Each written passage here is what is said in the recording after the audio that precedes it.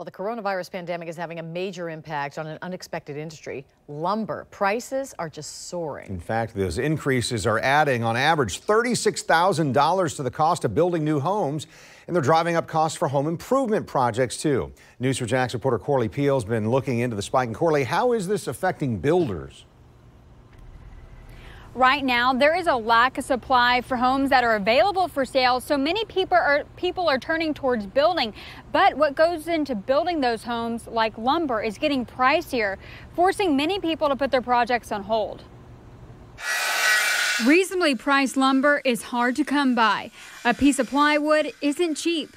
What was pre-COVID $8 to $12 is now $30 to $45. A viewer shared this picture with News4JAX showing a small batch of plywood that they say costs up to $400.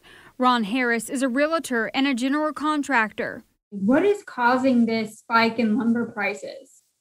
As increase in demand for houses, primarily due to low interest rates, demand has risen. At the same time, COVID has shut plants down. Lumber prices are up 340% from a year ago, according to Random Lengths, a wood products industry tracking firm. And the increase in housing is not just lumber, it's across the board.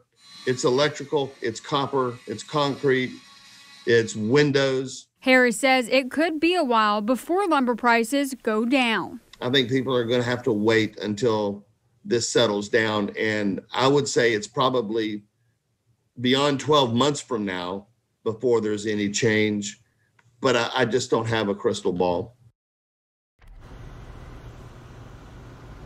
Harris says he encourages people to be patient with their builders and their contractors as the high prices of lumber and the lack of supply is impacting everyone.